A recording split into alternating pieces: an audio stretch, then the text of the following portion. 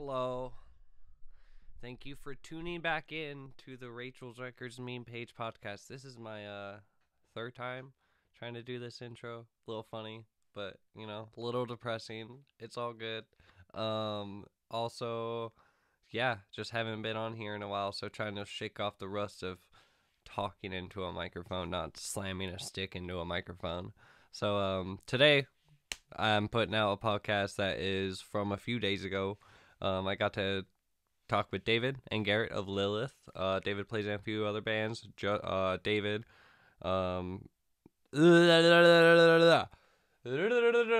Garrett used to play in a few other bands back in the day. Got a few other members in the band that weren't present. You got Sawyer. Homie's favorite band was Beartooth. My favorite band is Beartooth. And that's super sick. And then Justin on the other side. Justin from Prestige. TBH, I didn't live in Washington when that band was around, so I don't get the joke, but everyone says it, so I'll be a part of it. And then Asa, who is a fucking mixing genius because he fucking did the album that we are going to be talking about in the beginning of this podcast about from the Lilith. So yeah, I did it on Zoom, and I've never had this happen before, but like halfway through it was like, all right, you're running out of time. And then like it was at the 40-minute mark or whatever it ended it. So we had a little bit of a commercial break. And then after that we did another one where we took another 40 minutes. So at least it's long, but we kind of just shit talk. So yeah, that's pretty cool. I don't know why, but the first half the camera isn't on me. Like I did the same thing that is on part 2, but whatever. Hey man, just fucking listen or watch it. Go buy GMO merch that's left over from the tour. Go buy Lilith merch that's probably on their Bandcamp, or just DM them and say, hey motherfucker. Other than that, have fun. The music's probably rolling in by this time, so realistically I can say whatever I want. Follow Lupino. Maybe shit. Let's go. Alright, can you hear us? I can hear you. Can you hear me? Oh, we can hear you. Am I gonna look at Austin Carlisle this entire time? Yes. Okay. It's attack, bro. I just had to mentally prepare for that. I could put a heart over his face. How are y'all doing? Great. How are you? I'm good. Just hanging out. Roast Austin Carlisle for me. Got a weird nose. Yeah, in the hair. He, I'm glad he. So there's that. Jesus. Hell yeah. He's also only ever been on one good album, so there's that. Yeah, it's called The Depths. No, it's the self-titled. Yeah, that's what I of was my... Sorry, man. The Flood. It's The Flood. It's not The The Flood. Depths is the song from the reissue. Yeah, I would say the My Simone was sick. I liked it. I got to meet them at like a table signing. Other than that, I was like, okay, after your first album, I'm good. I don't need anything else. Oh, dude, album two is good. But the one with the flood on it, Yeah. Well, that's an The EP. Flood was the album. Mm-hmm. And then they released an EP. They did a deluxe edition with 4 extra songs. That's what it was. Here are heavy ones that we saved. Yeah, they were very like Slipknotty on that. I don't know. I don't know how Yeah. I feel about that one. For real. Because But now the bass player sings, which is weird. yeah, their new bass player. Yeah. It's like he's doing all the vocals and he was like not in the band for any of those songs. But I guess they have more albums out with him than without him now. So Yeah. Better than Norma Jean touring on like 10-year albums with none of the members that were on the album. Are they really that far removed from their original lineup? I didn't realize that. They went through a lot of singers, and then originally their original guitar player was Chris, and then he left like, I forget what album it was. He left right before they went into the studio. So now there's like no actual original members. Huh. Damn. It's a fun cover band. Yeah. Oh, well, at Furnace Fest this year, 68 is playing, so I have a funny feeling I'm going to see Memphis get played with Josh Scoggin. That'd be pretty cool. Yeah. As long as they play the old shit, I'm cool with that. Yeah. Okay, so I'm gonna do the quick thing. Is there anything that y'all don't want in to talk about, or that you specifically would want talked about, like promotion wise or whatever, just so that I can keep in mind of it? Uh, I don't think so. Okay, cool. I just, Yeah. I don't want to bring up. So what's up with that foot fetish thing? And then you guys be like, oh fuck, no.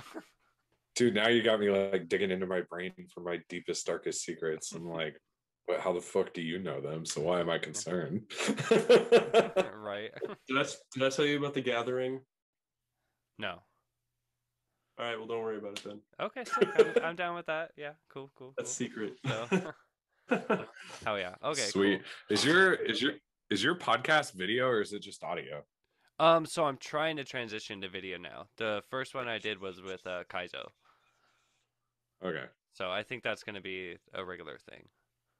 So would you prefer not video or? No, I don't care. I was just. I mean, I'm like, I look like shit, but it's fine. Yeah, same. Hey, Yeah. you got it's all about that bad bitch energy. You know what I mean? So We got. Looks like we got some decent lighting up in here, though. yeah. I mean, it looks fine on my end. Okay, sick, cool, good. I'll just put like super contrast on it and just really bring out the shadows. It looks sick. Hell yeah, hell yeah. Yeah. I'm trying to. You know what? I'll just figure this out on the fly. It's fine. You'll be fine. Mhm. I warned David about his top 5 favorite bands. Now he's concerned. I also was gonna be like, if you just have like that like top band that you go to, like there no needs to be a top tier or whatever, then I just want you to give me the best and the worst of your favorite band. Like if it's I have a definitive list. I've been tracking this shit since I was like 12. So oh hell yeah, I'm one of those people, you know. I love it. And I like listening to band discographies just straight through, like just spending a day on it. It's pretty fun. So okay, so welcome back to the Rachel's Records meme page podcast. How are y'all doing? Gotta wait for the response. Today we have Lilith, which is fucking sick. This has been my favorite band since their first show, and they blew me the fuck away. So, would y'all like to introduce yourselves real quick? Yeah, Yo, you first. what's up? I'm David. I play the drums. I'm Garrett. I'm the vocalist. Hell yeah. So yeah, y'all started like right out of. Did you begin in COVID, or was there anything before? Okay, so technically, this has kind of existed in some capacity for like 5 years. Mm-hmm. Maybe even more if you want to consider like very technically. When did we decide on a name? We could call that our starting point. Yeah, I think it was probably maybe a year before COVID that we decided that the band needed a different name. It was originally going to be a continuation of my old band, and then member swaps happened enough that it was different. It was all different people other than me, and a totally different sound, and it had been long enough. So probably about a year before COVID is when we decided we were gonna have a new name and start from scratch. So Okay, hell yeah. yeah. So is it like a concept, or is it just the first album you kind of just talked about specific things, and then once you go on to other things, or is there a specific concept behind the band? Like no, no, that's Okay. that's yeah, no, it wasn't like conceptually like over the whole band. Like the album definitely is like conceptual in its own right, but the band doesn't have like some bigger like concept pushing it forward or anything like that. Okay, cool. That's fucking sick. So with like the past members, has there been any previously in Lilith that were like other than Justin and Sawyer? Because I know you had a member that previously passed. And obviously, if that is touchy, I don't want to go any further with that. But how many member switches? You can talk about that. That's Okay. fine. But aside from Greg's death, the 5 people that are in Lilith now are the 5 people who have been in Lilith. Okay. Hell yeah. I guess we had a guitar player who was around for a decent amount of time that it didn't work out with, but that was like prior to recording. Like, I mean, recording was all me, Garrett, and Greg, and Asa, our current bass player, actually produced, engineered the whole thing. So like those 4 people were like involved from the get-go. Also, Justin had a hand in writing a handful of the stuff. So okay. Did you guys sorry.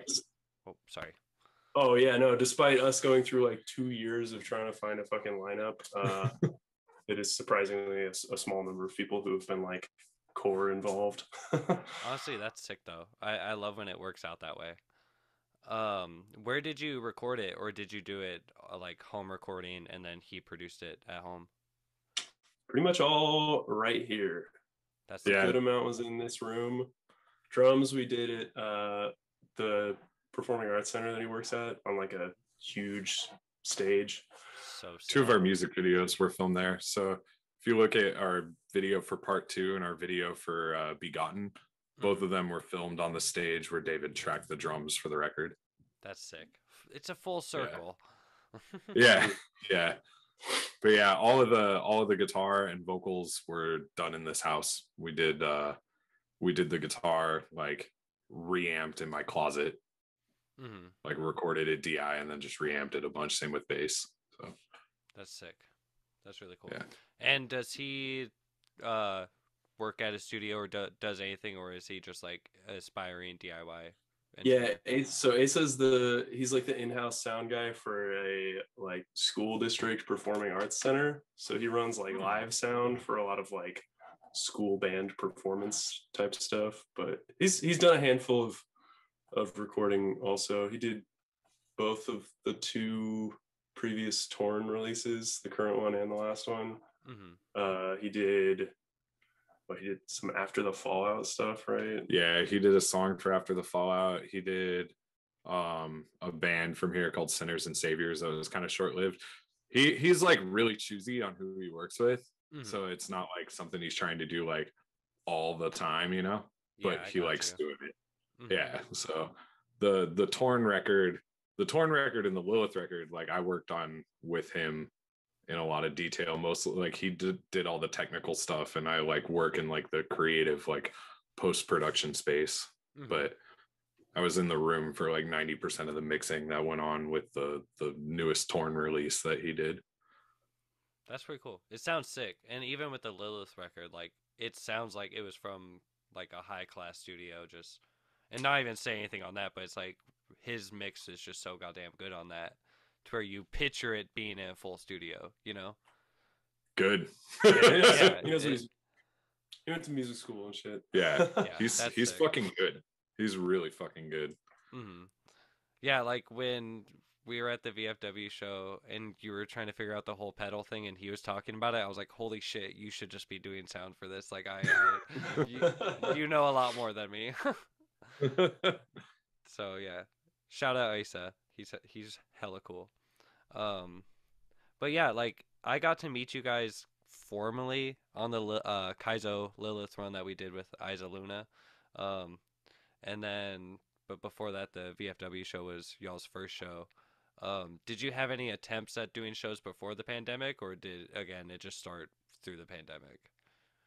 Nah, we were supposed to. We had a gig lined up for like end of 2021. What was that supposed to be, like October? It was supposed to be October. Yeah. And that just fell through for dumb reasons, but we don't have to get into that.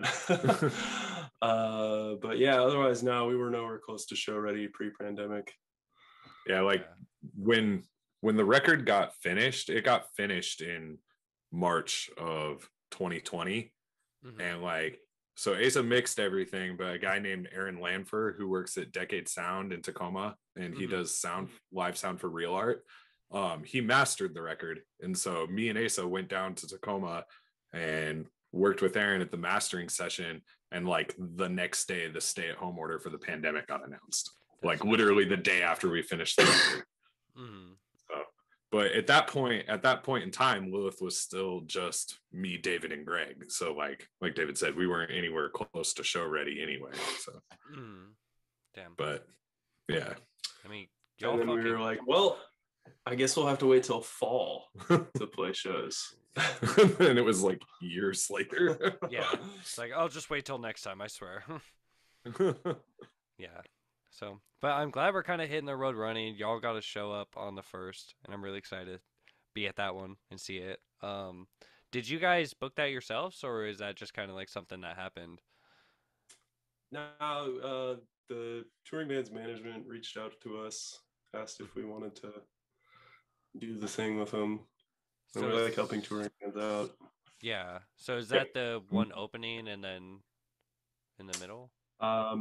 Marked Life and Sorry No Sympathy are the bands on the road. Okay, cool. Yeah. So Nova Fracture is opening their local. Kaizo is in the middle, I think. Obviously, they're local. So they're doing it right. Honestly, they're sticking the 2 touring bands like in the middle in slots 2 and 4 out of 5. So people like have to watch that. Yeah, that's the way to book touring gigs, though. If you're like kind of on that small stream. Yeah. Hell yeah. Yeah, those bands are on the same agency as No Home, the band that headlined that VFW show. Yeah, so cool. Yeah, I'm assuming they heard about us through No Home and asked us if we would play. Help the out. Dreamer Agency. Yeah. So that's pretty cool. David, you just played at Chop Suey. How'd that go? Dude, that was a blast. We opened for a Place to Bury Strangers, which I wasn't super familiar with, but I guess they're kind of like a very legendary cult following noise rock band. They had like the reputation as like the loudest band in New York. And honestly, after that gig, I believe it because they had an amp setup. I don't know if you're familiar with Pound. We played with them in Olympia. Okay, yeah. So they've got that like crazy wall of cabs. Yeah. They had a rig like that, which was sick, amongst other crazy things. And like their kind of like main songwriter dude, God, I can't remember his name. I feel like a jerk. But he's like he owns a pedal company and everything. He's like a big guitar whiz. I don't know. They're super cool people to hang out with and to play with, and crowd was good. I don't know. I was shocked there were that many people there on a Sunday night. Yeah, love that venue. Love the bands we played with. Glove was the other band. They were a cool like synth pop thing. Yeah, it's a lot of fun. Cool. So that was your band, Monster Watch. Was it just a 3-band bill? Yeah, that's cool. Yeah, Glove and Place to Bury Strangers were on the road. We were the local slot. We had played a show, or Monster Watch had played a show with the rhythm section of A Place to Bury Strangers. They used to, or they might still do, a band called Ceremony, which people might be like, Ceremony? That's tight. Did they play Cursed? Other Ceremony, which is still tight. They're super nice people. But I remember actually that was one of the first times I ever talked to John from Monster Watch. I was still just a fan back then, but he posted like, yo, we're playing with Ceremony. And I messaged him and was like, holy shit, that's so cool. I love that band. Like, that's awesome. And he thought it was the California Ceremony at the time as well. And he was like, hell yeah, dude, I'm so stoked. Like, Rohnert Park, that's a great record for me. And then the gig rolls around and that band rolls in and it's like, oh, this is not the same. Oh my God. But they were still cool. And they made friends with them. And then they had us on their gig now that they're playing in this other band. So it all worked out. That's funny. So they're the same band, but they just tour as two different, kind of? Yeah, the Ceremony, I think, Ceremony East Coast, that's their handle. I think they were a two-piece, and they became the drummer and the bass player for A Place to Bury Strangers. Oh, that's cool. Anyway, sorry, I don't want to waste much time on this. Oh, random you're bands. I was just thinking like Code Orange used to do that too, in like a weird like soft rock band. Like they would. Oh, Adventures. Yeah. Adventures. That Yeah. That record's great. Yeah, for real. And like I always like when bands do that. They're like, let's have this, and then let's have this. You know what I mean? Mhm. So shout out that shit. Um, are there any plans for recording in the future, or is it just shows? Oh yeah, dude. We're trying to have a couple new songs out sometime in the summer, maybe. I think that's probably gonna look more like fall at this point. Yeah, Okay. Things got really busy really fast. we've been putting a lot of energy into playing shows. Like before we really started playing shows, we were like hot to trot on getting some new songs out, but then like the shows just started coming and they didn't stop coming. So like the time has been dedicated to that though, which Yeah, reception's been really good for all the times we played live now too. I had honestly been kind of scared about like, I don't know. I mean, we did not blow up and become like the internet's favorite new band with the release of Posteus, because that happens to 1 in a million or whatever. Yeah. But I had just been like, oh my god, I feel like we need new material because like this just has not popped off for whatever reason. But now that we're out playing live, I don't know, I've noticed like numbers have bumped on our existing stuff, so I don't feel as freaked out about needing new material online since things have gone so well in the live space personally. I'm honestly feeling the same way because like we put out the record during COVID, which like if I could rewind, like we wouldn't have done that. I didn't realize it would be so long between when the record came out and when shows would start again. And if I had hindsight of that, I would have never even put it out because it was like it got lost in the ether. Like everything that came out in the pandemic felt like it did that, with the rare exception. So we were all really, really nervous about that when we started playing, because for us it was like, oh, we're going to start playing live and we're going to be playing songs that we released a year ago, recorded almost 2 years ago, and some of them were written almost fucking 5 years ago. So, or I guess at this point over 5 years ago. So it was kind of shitty feeling. But now that we're out there doing it, like it's seeming like people enjoy them, which is really positive. Yeah. And I love all the samples y'all keep in the live show. Like I love samples in bands, that just little things that pop up. So dude, I'm like old school metalcore dude. That's like my thing. And when bands used to fucking put movie quotes in the middle of every fucking track, like 18 Visions, obviously, I love that shit. I live for that. So yeah, I've had a lot of fun. I've kind of like done all of the audio stuff for all of our silly little like mid-song live samples and stuff, and like I don't even know, I had never thrown reverb on a bus before. And all of a sudden I'm like side chaining shit and like putting delays on fucking Yoshi Story quotes and what's funny about it is like, silly things. Yeah, you'll watch movies and be like, oh, I could fucking sample that, and you start voice memoing it. Just like playing a video game, same thing. So. Oh yeah, man. Finding cutscenes on YouTube and then using the like YouTube to MP3 downloader thing, and then getting that to convert into Ableton, because for some reason the MP3s that you get from the YouTube to MP3 converter do not go into Ableton. They like read as like having no audio track despite playing in iTunes or whatever. Yeah, it's been a whole headache. Glad he's doing that. I found out with Logic, it's like trying to stop copyright, but it's like, cool, I'll just put it in a converter and put it right back. You lose. Yeah.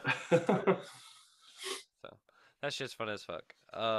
Is there anything that we could talk about the concept of the album, mainly like behind the name of it, or where you guys kind of went with the writing of it? Because again, like how you said, there's kind of like a conceptual to it.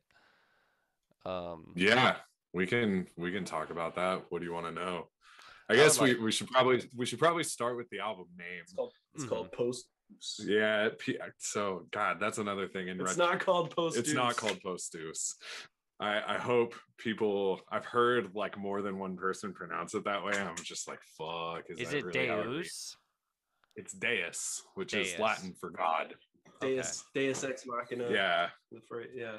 Got you. Okay. But yeah. So yeah, it's Latin for after God, and like that's the tagline that we use on our merch and on all our promo shit. After God, there is peace, and it's a not a Christian band either. Not a Christian band. We've gotten that confusion too. Like people hit us up and they're like, "Yeah, man, after you find God, there's peace," and it's like, no. Like after God, like after him when he's over. Yeah. That's so yeah. That's like the broad concept. It wasn't really the starting point either, which is kind of interesting, I guess. Like the first couple songs on the record were written in like 2016, and those ones and some others, I guess most of them really, like they dive into like some socio-political things that I think are important, and then but everything on the record like ties back to Christianity and its influence on people and its past influence on me, mostly negative now, being where I am now, as an atheist, I guess. And but yeah, everything kind of routes back to that. So that's kind of the overarching thing, but there's like a devolution on the album from like a socio-political nature into like a really, really personal nature in my relationship with some of those concepts. So yeah, that's kind of the starting point. And like something that I've always appreciated with bands is where they kind of have something to say rather than just the stupid like rah rah rah, just here's a lyric, you know. It's like I want fucking meaning behind my lyrics. I want something behind the song just because I want to take something from it.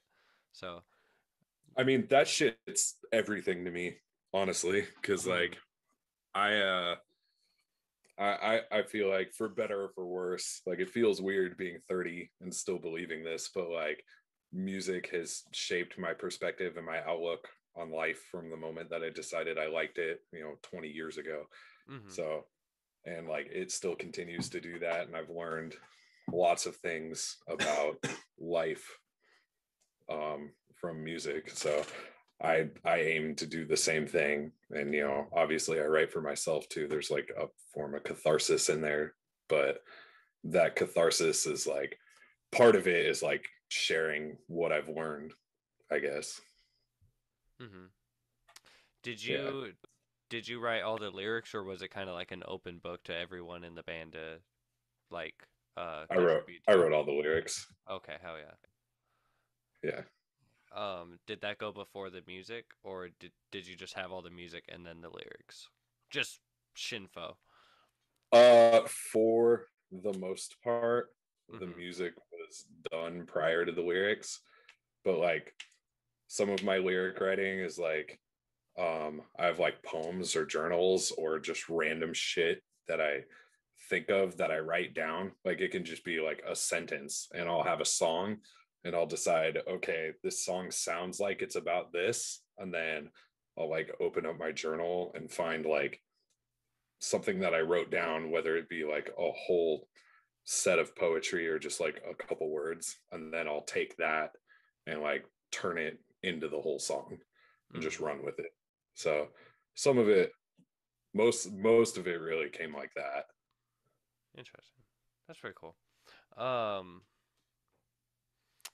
I really fuck with that shit. Again, back to the whole like just having meaning behind your words, and just really shows your dedication to wanting the music to be good. Because it's like people can bullshit shit, but it's like if you have a real word behind it, boom. That didn't make any sense.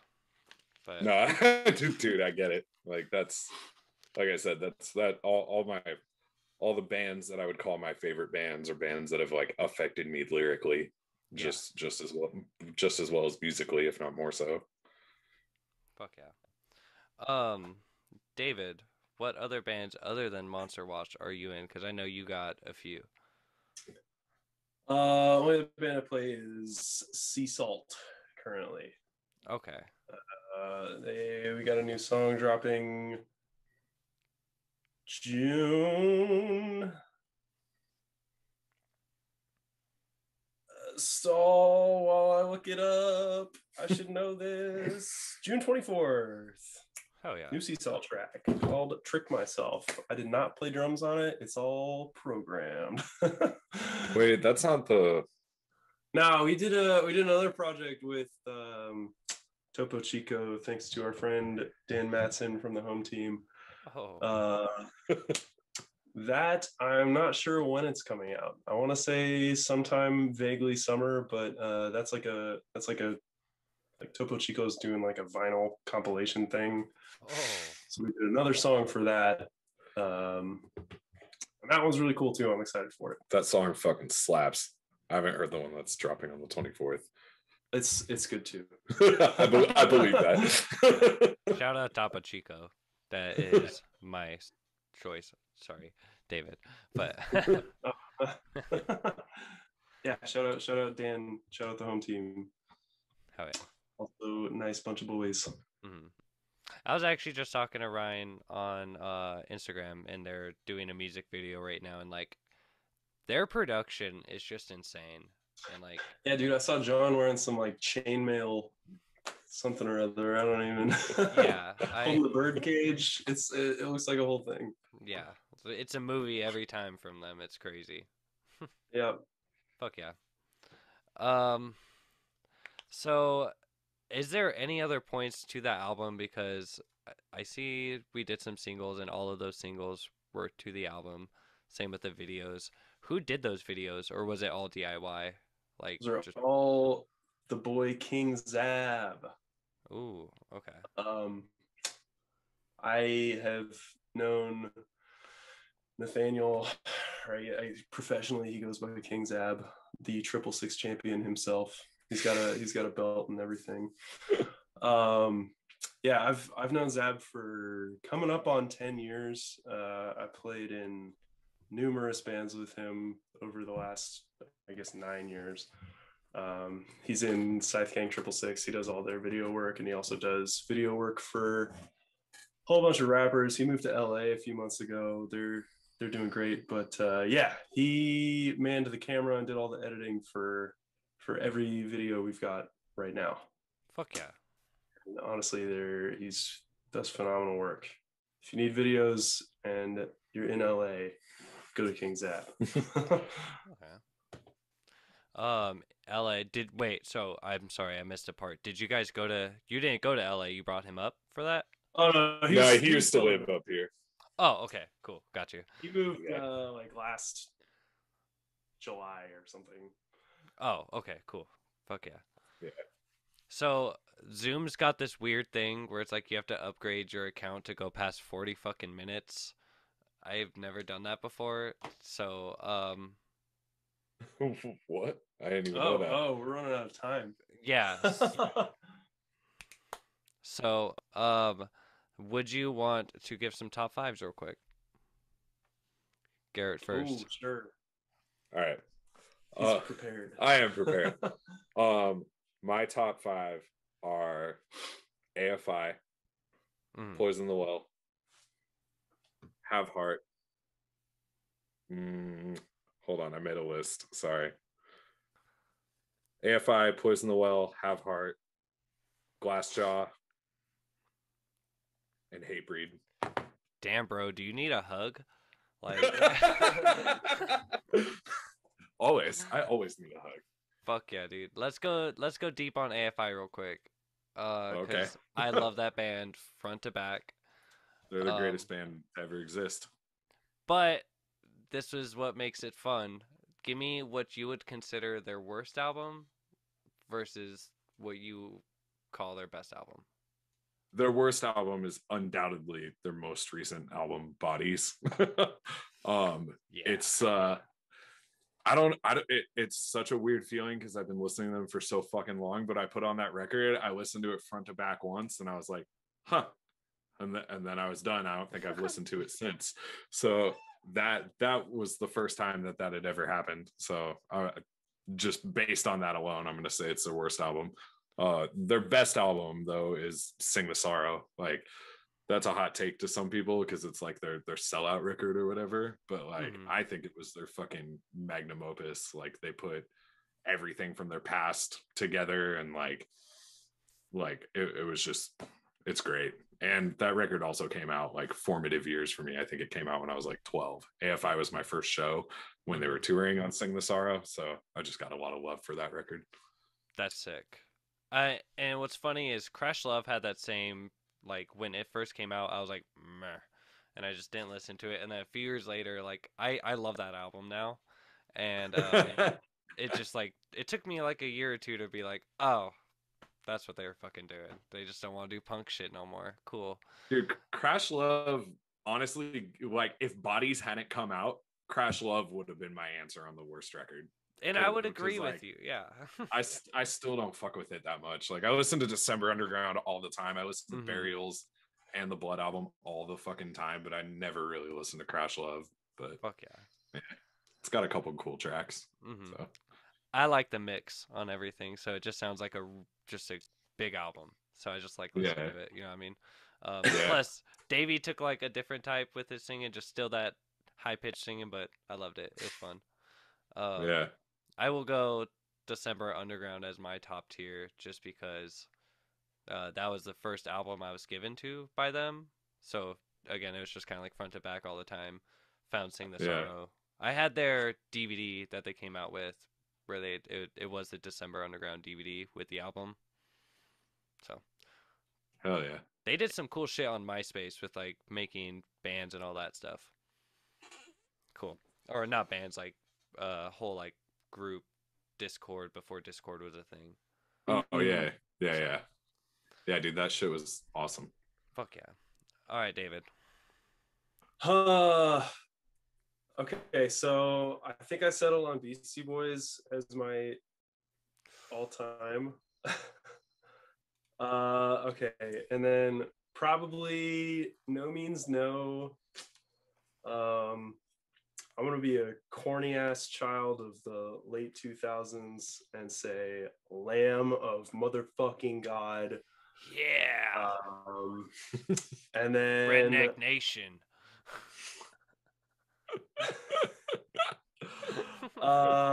And then I guess Queens of the Stone Age is probably pretty up there. I don't know if we can put solo artists or not. Can that count as a band? So I think Anderson .Paak is that would round out. Anderson .Paak would round out my top 5. I really like Anderson .Paak. Yeah, the Silk Sonic. Yeah, dude, that Silk Sonic record was a lot of fun. Yeah, so cool. Okay, so the band I want to dive deep into with you is Queens of the Stone Age. Give me the top and the bottom for you. Okay, I got a hot take for top. I think I'm gonna say Rated R is number 1. I mean, sick album cover to itself. Very close to Songs for the Deaf. They're like, I don't know. Some of the songs on Rated R just edge it out, just very slightly. Was David Grohl on that one? Dave Grohl played on Songs for the Deaf.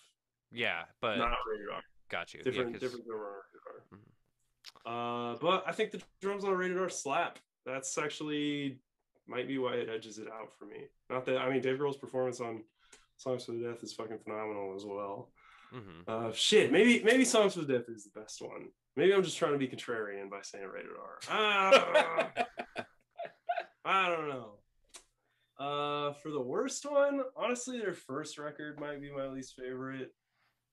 I don't even remember what it's called. I have to look it up right now. I think it was just their self-titled. Oh yeah, okay, it's self-titled. Yeah. Or honestly, not a big fan of Era Vulgaris. Like 3s and 7s, I think it's like kind of annoying, low key. A lot of the rest of it's a little forgettable to me. I'm just such a nerd for Josh Homme. Like, Everything it does, I'm like, oof, I like it. Yeah.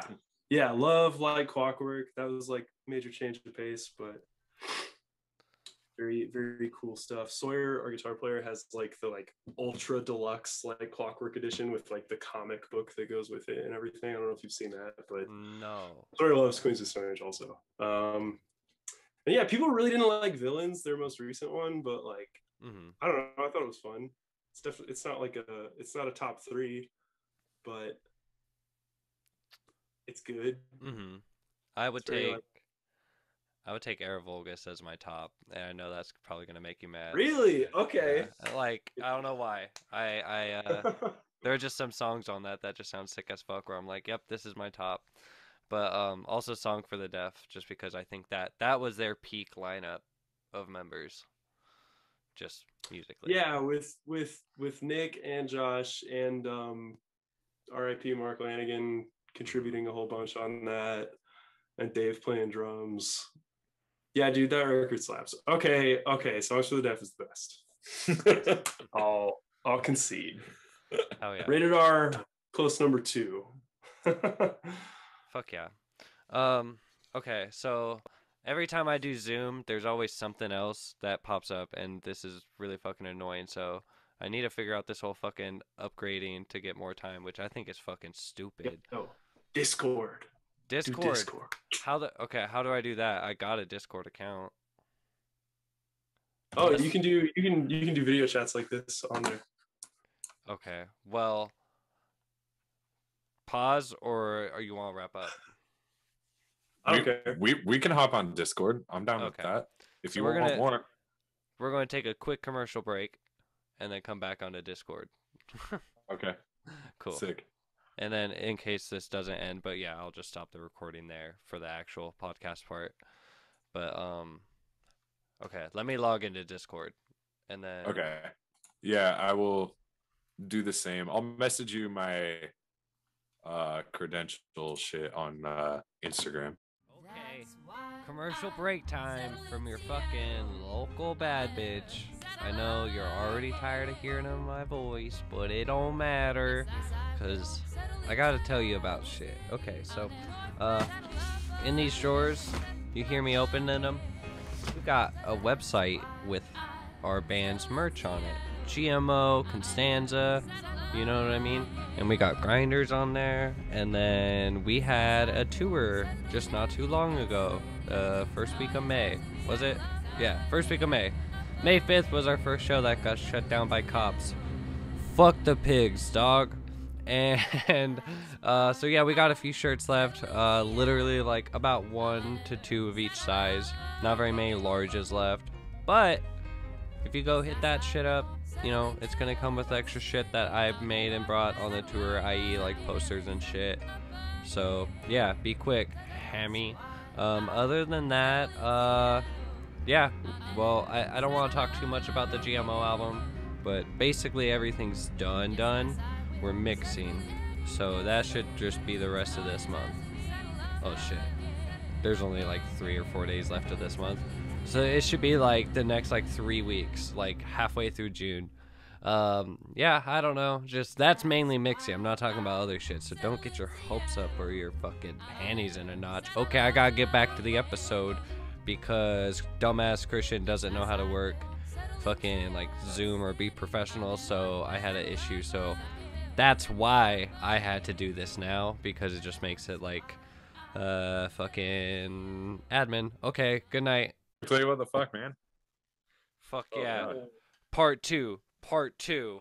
Damn. Here we go. Oh yeah,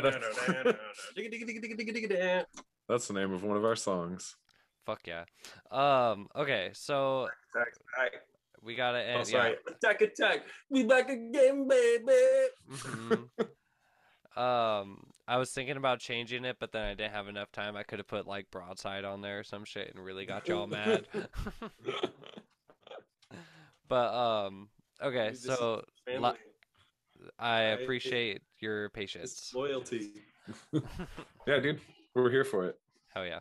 So we ended on the top 5. I mainly wanted to squeeze that in just in case we didn't go any further. But yeah, Songs of the Deaf. possibly best album ever. No, but yes. Where do y'all stand with locals? Who are your top 3 local bands in Seattle? Oh shit! Monster Watch, Seesaw, and Lilith. Damn, yeah. shameless self promotion right there. You gotta pull it. Like top 5 like current local bands. Is that what you're asking? It's hard to That's say. gotta- It's hard to say current because then you could just name all the bands and just kind of tier list it from there. But I mean, I would say in general. because there's like some big fucking bands from Seattle that I love. I Well, guess so. I'm repping Dream Decay currently. Mm-hmm. Although I think I don't know if they're done. They're doing some weird like other project right now where like they're acting as one of their own members. Like it's like that thing we were talking about earlier with like Code Orange doing Adventures. They're doing like one of their members like solo music right now. I think That's sick. it's kind of hard to tell. They're kind of like very enigmatic on the internet. Mm-hmm. But I've seen them a few times and they fucking rip. That's Love sick. that band. Hell yeah. Kaizo, we love Kaizo. We love Kaizo. we really do. We love Ice Luna. We love Ice Luna. Nice boys. We love Pine Box. Yes, Pine Box, nice boys. Pine Box rips. Dude, I really fuck with all the new Void stuff. Mm-hmm. That's a little less Garrett speed, but that is less my speed, admittedly. Yeah, I like all their stuff. Hostage at a Beach Party. That song fucking rips. Like, yeah, dude, that song's great. The Electric Boogaloo song is sick. Zab did the video for that also. Okay. Speaking of Zab joints, yeah, Nick's a sweetheart. Their guitar player. Mm-hmm. I like that guy a lot. But yeah, those dudes are good. Okay, I found my top 3 locals right now. Okay. Wake of Humanity, they're the homies. That they're a fucking metalcore band, so I love metalcore, and they're sick. We just played with a band called City of Industry, and they're like a power violence band, but they got some Scrams vibes behind them that I'm really into. That's big, right up my alley. And then I'm gonna go with a Portland band and pick Blue Blaze because I think what they're doing is sick, and yeah, they're really rad. Gotta love a hardcore band with 2 singers. BRB. Hello. Now it's just me. All right. Okay. What? Okay. Other locals. Holy shit. I was going to talk drums since we had a second. Oh, dude. Real quick. I gotta say, Rat King is fire. I had never heard of them until like a month ago, but they like, dude, my friend from Arizona, like he's from here originally, but he moved to Arizona, or he moved to Boston and then Arizona like a long time ago. So he's like not in the local scene up here. He hit me up and was like, yo, check out this Rat King band. And we didn't even realize they were from Seattle. And then I like found out they were from here, and they're just like local boys. But that band rips. So check them out. Otherwise, shout out Peyote Ugly, shout out Smoker Dad, shout out Black Ends is really cool. Nicole from Black Ends also has another band. They're in Rainbow Coalition Death Cult. Oh, okay, fuck yeah. That band was sick. Yeah. I'm trying to think. I'm gonna get in trouble not naming homie bands. I apologize if we're homies and I forgot your band, but okay, drums. How long have you been playing? Oh, damn, dude, like 16, 17 years. Jesus something like Christ. That. Technically, I just turned 30. Mm-hmm. So shit, I guess like 18 years. God. Them hands are weathered. I took the good chair. Oh yeah. Damn. Garrett plays drums too. I do. Garrett's you played drums play for like as long as I have. You play fucking everything, don't you? Because I see you play guitar too. Yeah, drums were my first instrument. I started playing drums when I was like 12. There you go. Garrett's played drums longer than me. Hell yeah. Yeah, I'm not good at it. I was never really great. I got to pretty good and then stopped, and now I'm just bad. So Dude, no, Garrett's a fine drummer. He plays my kit in the garage from time to time, and every time I'm like, oh man, he's like doing it. It's like a bike. Yeah, I mean, yeah, kind of. It is like I miss like see, and that's the thing is like if I sit down to play drums, I like throw on some headphones and play songs that I've known how to play, for years at this point. And I'm like, so I'm not like doing anything that's actually going to make me better. But I'll be honest, from like drums got boring to me, I guess, when I started like really zeroing in on like wanting to write music. So Boo. I mean, sorry. Notes are for losers. But like it's still really cool. Like it really helps me in the writing process that I can play drums, because like when I'm sitting down with a guitar and I'm like coming up with something, like drums are what I use for like transitional pieces and songs. Like in order to choose the next part, I got to figure out like, do the drums feel like they got to go into halftime here, or double time, or like what's the move? And the drums are usually the deciding factor in that for me. So like when I'm writing, my best writing situation is to be sitting down in a room with guitar and drums, so I can run back and forth and build the whole thing up in my head. That's fucking cool. Oh yeah. Yeah. Um. But yeah, I write shitty drum parts and David makes them better. So if you heard like some of the original demos for Posteus, they just have like MIDI map drums of the drums that I like programmed and set up. And like, yeah, he made everything 1,000 times more interesting. So David's really fucking He's got a bunch of good ideas. Mm-hmm. He's got good instincts. And like David, I don't know how you feel about this, but like I kind of prefer just being given like, even if it's just like just really shitty MIDI drummed or whatever, but it's like I would rather just be given something so I can like listen to it, play it a few times by myself, than just being like, all right, do something with this riff. And it's Yeah, like, dude. I like getting skeletons. They're nice to have. I feel like if you have like a primary creator, then like it's good to know what the intent is somewhere at least. Which yeah, Garrett's the primary writing figure for everything you hear on Posteus. So yeah, it was good to have skeletons in place. We ripped some stuff pretty far away from what it was originally supposed to be, like first demo in some instances, but like most of the skeletal stuff is intact from what Garrett did. That's cool. Y'all got a top drum company? Is there like a beef, or who's got like what's the top drum company you would say shells wise? I don't know enough to even comment. Like, do I've really fallen in love with Ludwig lately? I don't even know why. Yeah, they may. I mean, like every Ludwig snare I've played is like special to some degree. Although like nicer, like made in America ones at least. I mean, the Black Beauty is like the legendary recording standard. Yeah. And I have like a 67 Ludwig club date down in the garage that I bought on Reverb a couple years ago, and I love that thing. It's like fragile. Like I never want to like do anything with it because it's potentially worth a lot of money, and they didn't make hardware the same back then, so I'm not trying to throw it in a van or anything like that. But yeah, there's something special about those old 3-ply but thick shells they were doing in the 60s with like the what is it? I think it's maple poplar maple.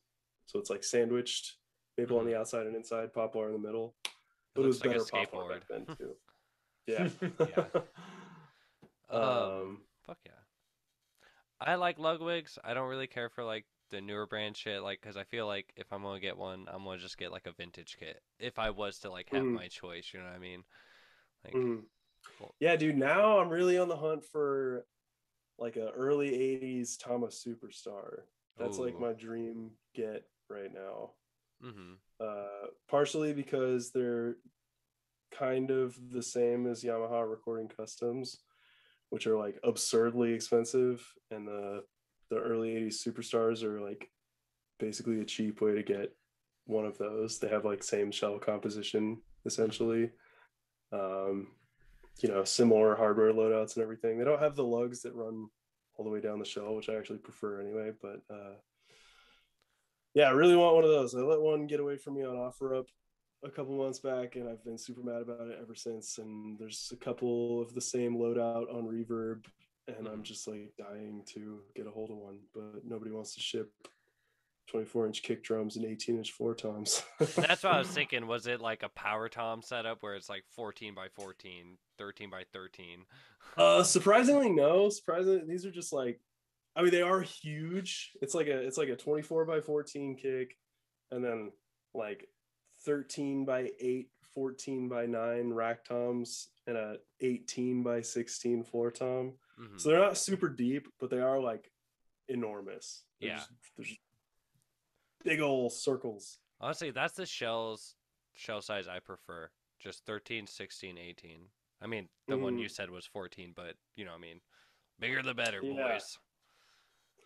Yeah, dude, I like 2 rack toms. I never use it currently because it's a pain in the ass to set up. Mm-hmm. But just two big ass rack toms. That's a power move to me. He recorded Posteus with 2 rack toms, and like I love listening to the record, and like I was so involved with the recording process, and like the way the drums, those 3 toms were like panned and set up. It's like there's like that spot in Indoctrinate where he does like the fucking classic just roll down with like a big fucking swell through it. And like goddamn, between like David's playing and Asa's mixing on those toms and like the way they're panned down, it just sounds so fucking perfect. That's a big stupid Lars Ulrich fill for sure. It's so sick. Hell yeah. That's the thing is like I have at my practice space right now, I have 3 rack toms and 2 floor toms just for fun.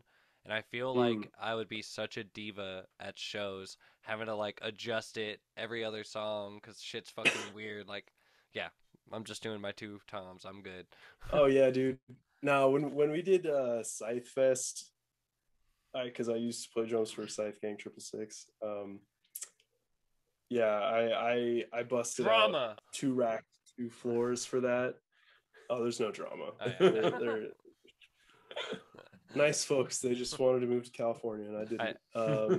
I just wanted to make a joke. But yeah, I busted out the whole 2 racks, 2 floors, like 2 crashes, a stack, China hats, like whole 9 yards, and it was such a bitch. Yeah. And also like I had like multiple flubbed fills because like I didn't get the angles quite just right. So like because it's it's Alcora zone, so I didn't have infinite setup time or whatever, and like I don't know. Yeah. I'll stick to 12-16 yeah. forever. It's just so much easier to deal with. Yeah. So now that we're not boring Garrett anymore with drums, Garrett, do you have any guitar preferences, or are you just like a slapper? Do I have any guitar preferences? Can I just show you? So I like Telecasters. Mm-hmm. There's one. Beauty. There's another. Oh. That one's a baritone. This is my new Lilith Beast, also a Telecaster with an Evertune drop B. And then, believe it or not, I actually have another Telecaster in a bag that's the same as this without a pick guard, and it's got gold hardware and a normal bridge. So it's safe to say you have a type. Yeah, like give me a black Telecaster. I'm a happy boy. I also, I guess maybe I should have mentioned this when we were talking about our name, but part of our name comes from an anime called Neon Genesis Evangelion. It's the greatest TV show ever made. David's got a tattoo commemorating its amazingness. And I personally believe the highest forms of art in this world are metalcore and anime. And At one point, Fender made a Neon Genesis Evangelion special edition Telecaster that I bought from. I had to have like a fucking like a personal shopper in Japan like buy it for me and ship it overseas, and had to pay for it to go through customs and shit. Oh my god. But yeah, anyway, it's Have like to have it's it, though. made. Yeah, I had to have it. That's like my fucking crown jewel Telecaster. So, but yeah, that show is like a big influence because like on its face it looks like a big monsters, robots fight monster show, but it's like an introspection about how different people deal with depression and shit. It's really good. So. Oh yeah. Do you want me to show you my guitar collection real quick? Hell yeah. I have one. I'll show you real quick. All right, I'm ready. I hope it's a fucking Telecaster. Oh, I wish.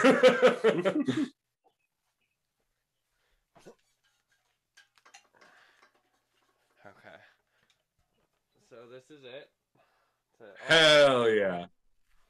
Oh, with the Squire, trying to get the fucking green screen to work with it. How's it? It's a Squire, but I saw that. I saw that Monster Energy logo. I'm trying out for a Limp Bizkit band, bro.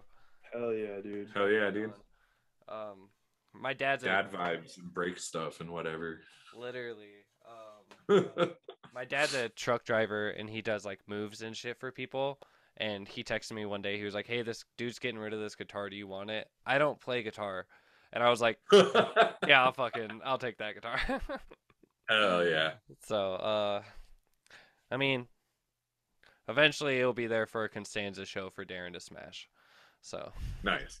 Be sick as fuck. Dude, damn, you're gonna smash that beauty. Constanza is sick, by the way. Thank Dude, you. I was so pleasant. I was so fucking happy when you guys ended up opening that Seattle show. I honestly didn't even know you were in a fucking band. And then Alex was like, "Oh, Christian's band is gonna open." I'm like, "What? Oh, sick." And then yeah, you guys played, and like, yeah, you guys like do a thing that's like really, really just it's reminiscent of like a style of music that I really, really fucking like. Like I really like early 2000s screamo, and you guys have that vibe in it. So hell yeah. Well, I love that shit. I appreciate that. And like, it's funny because like I'm starting to get close with like all these bands and stuff. And like I just moved here from California in 2017.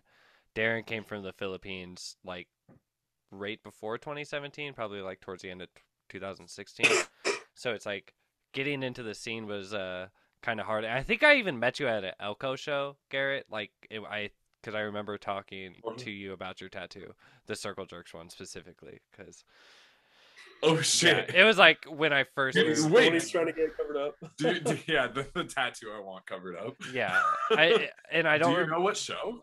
I don't remember. It was either 2018 or 19, and I was at Elko, and I just remember seeing it being like sick fucking tattoo, and then just me being me, I just walked away.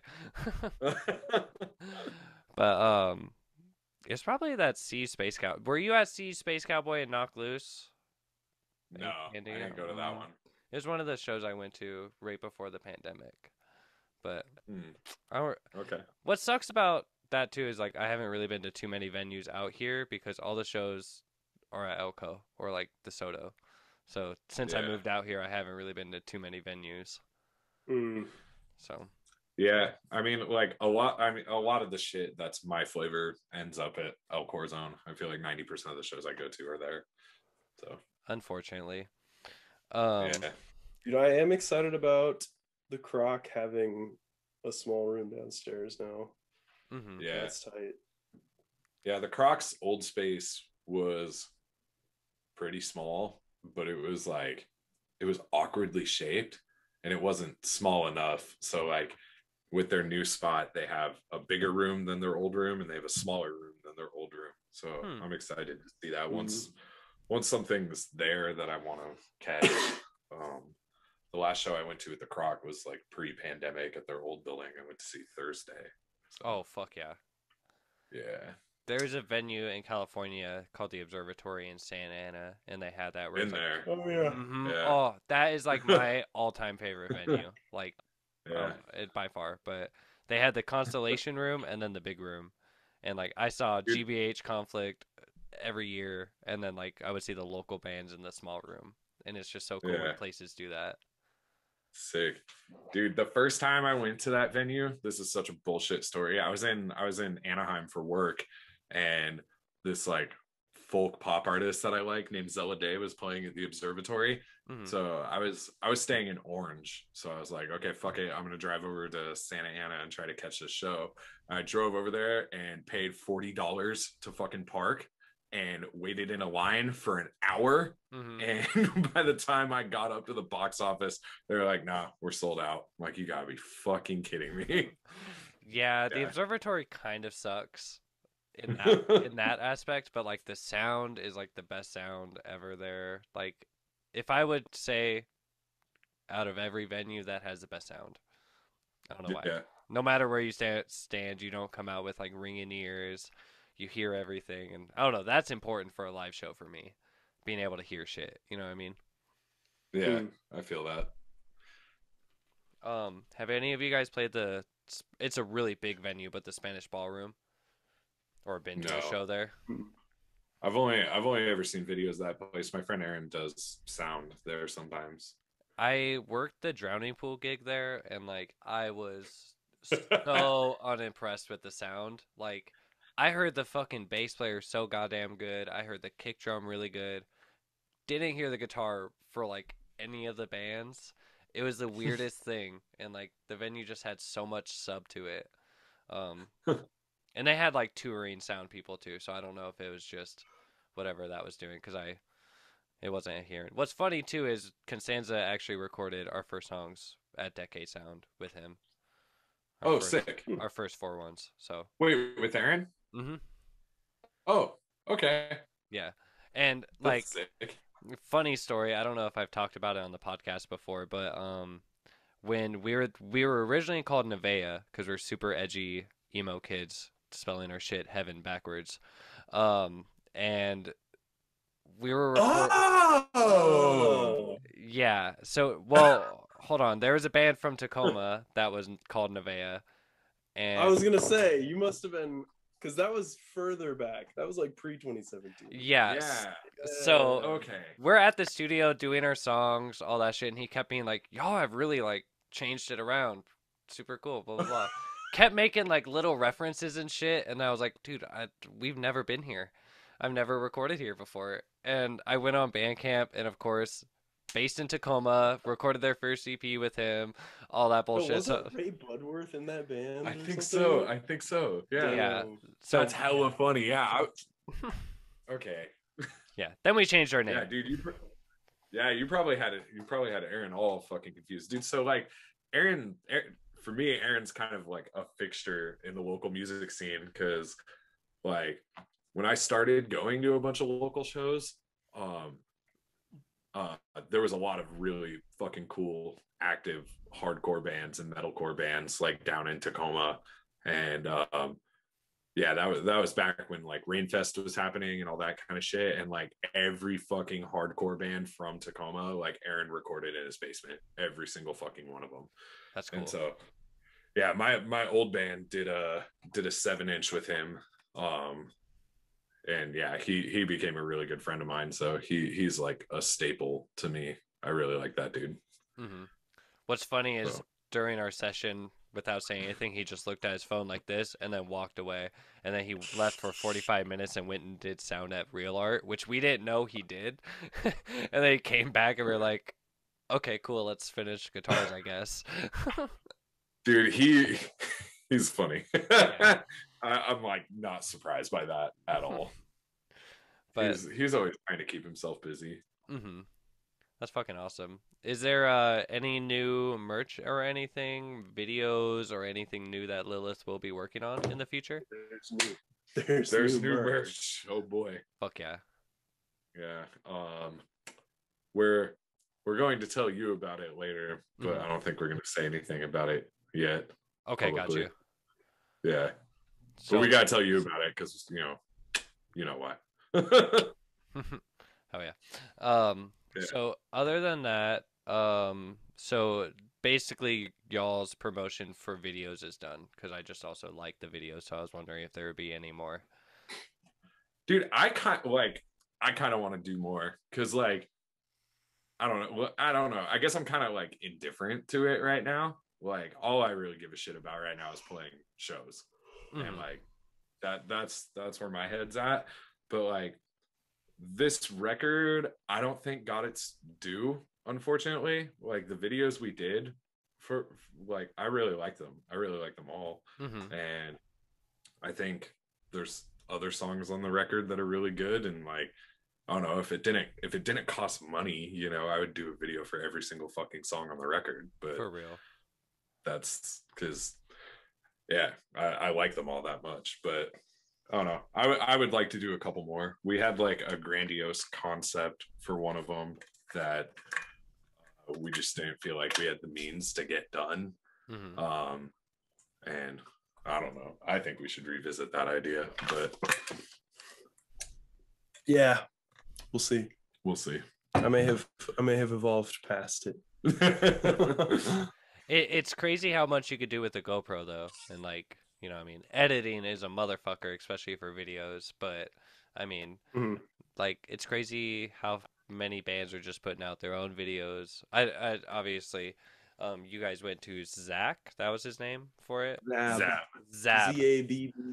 ZABB, but Zab for it. But I mean, the possibilities are endless. You know what I mean? Yeah, I will say that like, yeah, I don't know. Videos are weird to me because like I don't ever really sit down and watch music videos. So when I'm like, I don't know, when we were like coming up with the ideas for these videos and stuff, it was just really hard. Like I don't really have the brain for that personally either. So like had to defer a lot of the creativity there, I guess. And like some of it, like some of the stuff that I did come up with, I'm just like, it's not really that creative. Like I don't know. Yeah, I just don't have that. I don't have that like visual eye or whatever. So yeah, I lean on other people for that. So it's kind of out of my hands in that way. And like going back to the whole home team thing, like bands like that who make their music videos like a movie, where it's like, because everyone has a live video, everyone has like the lyric video, where it's like no one's really gonna watch that. That's just for like whatever, just putting out the song. But it's like putting that fucking idea out there of a movie in just like 3-4 minute span and just kind of getting it done. I think that is what keeps people watching it. You know what I mean? So I love a movie. Yeah. So like, shameless promotion, but when we did the music video for our EP, we just did it as one straight, as like a robbery into the death, and then Marbles was like the prelude to it. So I just kind of we just filmed all of it in like 2 days with like a GoPro, and we had like my homie holding it, and then once I got done, I was like, holy shit, I have so much footage, I can just do another video. Sick. Yeah, but movies are fun. Any top movies for you guys? Are you horror or comedy? Oh, Garrett's a dude cinemaphile AF. I fucking love movies. Like it's not even funny. Me and my partner go to the movie theater like probably once a week at least. So but I really like small like indie dramas. That's like my big vibe. But I'm also a big horror movie fan. Like horror movies were like my first love. But yeah, I don't know. My favorite movie of all time is an indie movie called Manchester by the Sea. It's pretty good. It's just really sad. I like movies where you just like watch humans live their seemingly like normal lives, and there's nothing really fantastical, or it's just like a normal person like going through something. Yeah. So that's my favorite kind of movie. Are you gonna watch the new one with Ethan Hawke, The Black Phone? Dude, yeah, I saw a trailer for that the other day, and I saw the trailer for it like last week while I was out of town, and then I showed my partner the trailer like just the other night, and her and I are both really excited for that because we think like there was a period like before I guess kind of before Hereditary came out, and like after the J horror craze of like the early 2000s, like that midpoint right there between, I don't know, I guess like 2006 or whatever and like 2015 really fucking sucked a lot for horror movies, I think. Mm-hmm. And then like one of the gems that was in that time frame was Sinister, and The Black Phone is the same writer director, and he got Ethan Hawke back too. Ethan Hawke was the star in Sinister. Yeah. So I'm really excited to see what that team comes up with again. I think that'll be a good like traditional horror movie Mm-hmm. for the modern world, because the last like 5 years in horror movies has been really really focused on um like this indie vibe, like gotcha marketing horror movies that Mm-hmm. and people are calling it elevated horror. I don't want to call it that, but like movies like The Witch and Get Out and Us and why can't I fucking think of anything else? It Comes at Night, Mm-hmm. It Follows, The Paranormal Midsummer. Activities. Yeah, Midsummer. No, The not previous Ari Aster one, Hereditary. Hereditary. Yeah, like, people are really focused on those horror movies. I mean, with good reason, because they're really good. But it's kind of like ushered out the time of like just some like good fucking popcorn fuel horror movies. And That movement feels played out to me at this point. yeah, It was really cool until like 2020, and now it's petering yeah, to me. yeah. And I think this Ethan Hawke movie that he's talking about, the Black Phone, I think that's gonna like usher us back into an era of like more traditional horror movies for the foreseeable future. Mm-hmm. What did Which you I think think is of The Lovely Bones from Stephen King? I think that was who did it. Because it seems like, I don't think that's a Stephen King story. that's yeah, not a Stephen King story. but That was like a YA adaptation, right? Yeah, because it was a Yeah. book, right? yeah. Because that's just what seems like The Black Phone is. It's just a horror movie of lovely, like Lonely Bones or whatever. Oh, okay. I see where you're going with that. Yeah. Yeah. Oh, Dude, the Lovely Bones is fucking weird though. That book has like some weird fucking like proselytizing like shit going on behind it. Definitely. Yeah, like it's very Christian. Mm-hmm. God Squad. So, Gotta love it. yeah. Oh yeah. Well, so let's wrap the podcast up. Then we could start another stream real quick and just kind of finish up the details and stuff. I keep fucking Okay. doing this. I don't know why, but anything y'all want to plug real quick? At bands. bands I forgot. Self-Deprecator. Very sick. Costanza. Very sick.